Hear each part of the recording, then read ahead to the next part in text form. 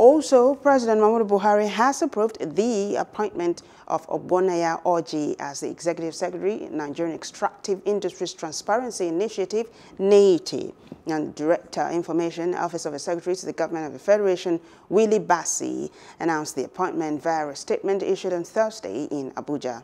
The statement said that Orji's appointment was for a single term of 5 years. Orji takes over from Waziri Adu, whose tenure expires on Thursday, the 18th of February. Until his appointment, Orji was the agency's Director of Communications and Advocacy. He began his career at the Federal Radio Corporation of Nigeria, FRCN, and also worked with United Nations Development Program, UNDP, where he managed several donor-funded projects.